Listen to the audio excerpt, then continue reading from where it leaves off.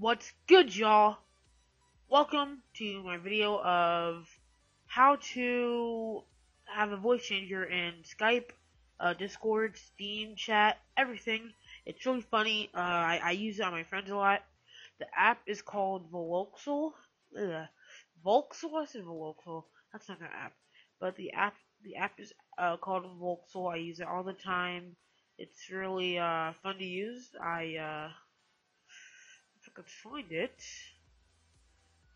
Oh, here it is. Here it is. Voxel voice changer. I can't really move it. Is there a way to,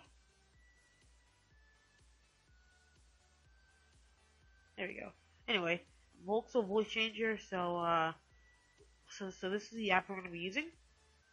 So what you're going to do is, going to go to Chrome, maximize that, and then type in this, notchsoftware.com/voice changer, and enter. I'll leave this link down in the description. Hit download now. It'll bring you to this setup, and then just click on that, follow all the steps, and then once you've done that, it will finish, and then here's where the tricky part comes in. Once you've done that, what you want to do next is make sure if you're okay. So there's two ways to do this. I'm gonna show you on Skype. For Skype, what you're gonna do is you're gonna make sure that you call your friends. Oh no, okay. I cannot talk today. What you want to do is open up Voxel. Hopefully this doesn't change while I do the recording. But what you want to do is open up Voxel. And then what will happen after you open Voxel is you'll get a lot of voices over here. And then after you get the voices, you just click on what you want to do. So one of my favorites are Chipmunk. It sounds really funny. And then if you want to, you could change the pitch. So as you see, you could go to pitch shifter. You could go to so sometimes you could edit. Actually, hold on. Yeah, if you go to preview and then go to edit, you could actually edit the voice you want to do. So you can do pitch shift, but I'll just leave it to where it is, and then just hit okay.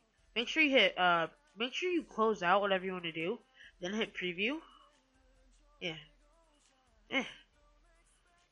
Once you hit preview, it will bring up this little box, and then you're free to do whatever you want.